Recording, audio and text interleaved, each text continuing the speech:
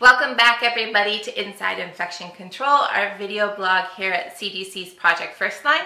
I'm Abby Carlson. I'm an infectious diseases doctor at the CDC, and it's great to have you here today.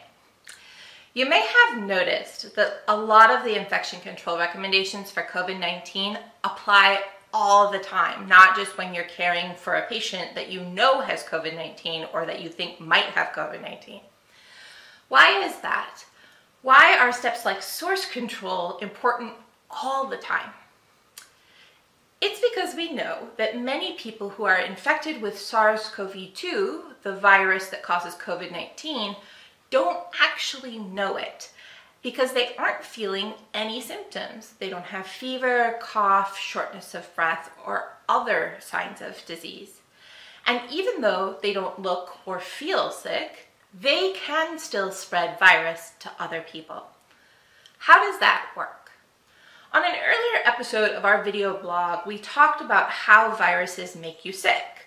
When you feel sick, like with a fever and your cough, that's your immune system that's kicking in to fight the virus. You can check that episode out for more details. We've put a link to it as well in the comments, so if you want more information on that, follow up there. But what's important to remember is that you can be infected with the virus and your immune system can still be working, but you might not feel sick. You may have been infected recently and you haven't started feeling sick yet, but you're going to in a couple of days. That is called pre-symptomatic infection. Or you may be infected and you will never feel symptoms at all. That is called asymptomatic infection. It's not clear why some people have milder cases of COVID-19 than others, or why some people are infected with SARS-CoV-2 and never show any symptoms. But either way, when you're in this state of having the virus but not feeling sick, you still can spread that virus to other people and make them sick. How? Well, the virus in your body is there making copies of itself in your cells and spreading around. So it's in your respiratory droplets.